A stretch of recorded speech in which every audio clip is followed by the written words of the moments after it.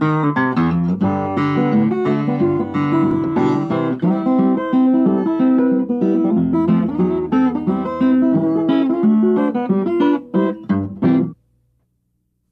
I get through teaching you, you don't mind going up against nobody, you know?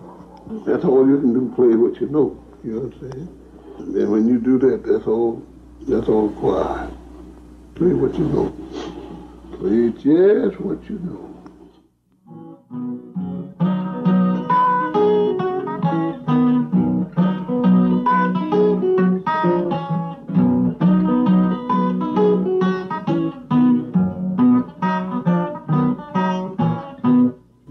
Yeah, the beginning. Yeah.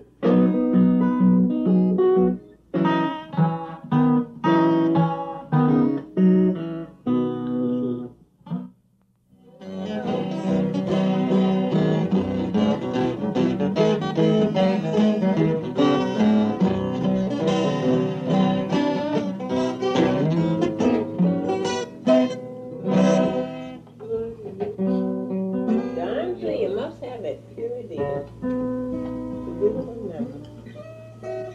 Because we're supposed to be in the party tonight. We weren't supposed to be home. Why am I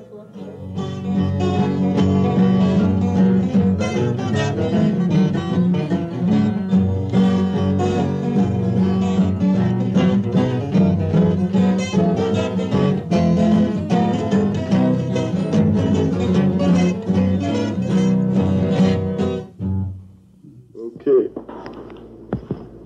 You want to jump on there? You bet. Jump right in. All right, here you go. Something like that. What's that, E minor? That's right.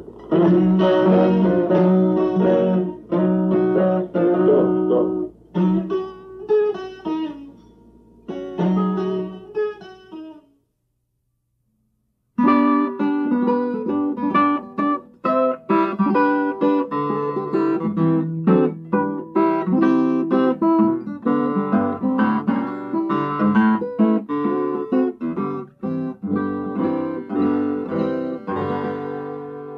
Hi, welcome. My name is Mann, and welcome to this very special video on the music of Reverend Gary Davis. It's a very special project for me because he was my first guitar teacher, and I learned, needless to say, a lot from him. And his music is wonderful to play and to study because it's very unique. He's a unique player. I mean, he was an ordained minister, so we played a lot in church, so we developed this whole way of playing melodies and chord melodies, which of course we'll get into. And he also played, he was a street singer for a while, and he also played a lot of ragtime songs, novelty songs. So his repertoire was very, very wide.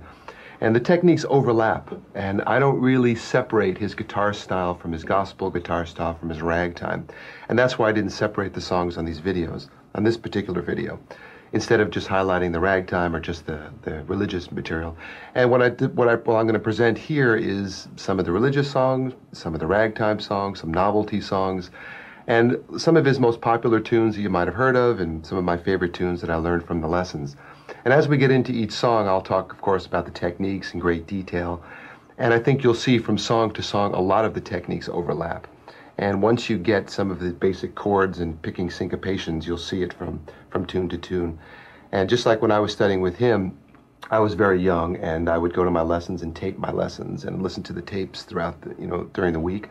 And at first it was difficult trying to get some of the funny chord positions that I thought was funny at the time, and some unique syncopations and certain sounds that he got. And then after a while, once I learned a few songs, you start getting your ears used to his music, and it gets easier and easier. And I think that's what's going to start happening in this video. And his music is unique in the sense that his songs are really beautiful arrangements. And even though he played them the same way each time, every time he performed the song or recorded it, he always improvised on it. So for instance, when you hear Hesitation Blues, he maybe heard 6 different recordings of it. Each verse will be slightly different. And that's the beautiful part of his music. It's a nice base to take off of. So in many ways, to me, it's very early chord jazz, chord melody playing. There's a lot of blues in there, a lot of ragtime. And from his playing, it's really easy to make the jump if you want to listen to a lot of the blues players like Blind Blake and Blind Boy Fuller, and you go that direction, or even the harder blues like the Mississippi Delta. You can learn from the techniques from Davis, really make that jump. Even though his music and the techniques you learn, you can apply to so many different styles, it's difficult to put him in the scheme of things in terms of blues or even jazz. He was just a unique player that developed his own unique way of playing based on his needs, based on playing in church, based on playing on the streets.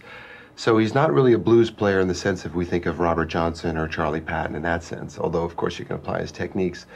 And what you heard in the opening of this video are excerpts from my lessons with him. Because what I would do, I was very young, I was about 12 years old, I used to go to my lessons with him and tape all my lessons. And then during the week I'd go study the tapes. And after a while it got a little easier learning from song to song. And throughout this video I might play little excerpts from the tapes because I think it's very interesting to hear him teach. And there really was no magic to it, and I really wasn't any kind of special player. Basically, I caught him at a time of his life where he had nothing better to do than teach me guitar. He had a little modest success. He was living in Jamaica, Queens, and I would just go over his house, and sometimes the lessons would last 4 or 5 hours, and he'd sit there and teach me, let's say, hesitation blues for 2 or 3 hours, lick by lick, back and forth. And like I said, he had nothing better to do than just to teach me, and he had a lot of patience with me. And so after, you get someone that great teaching you in that way, it's hard not to learn. And even though he had his own unique way of playing, and like I said, as we get into each song in the video, I'll explain the chord positions and his picking techniques, the fact that he played with 2 fingers, and with most of us normal mortals, we'll play with 3 fingers. You don't have to play with 2, so we can approach his playing in that way. But there was no magic to the lessons. It was just sort of back and forth. And I think if we break the songs down, that's what I tried to do here.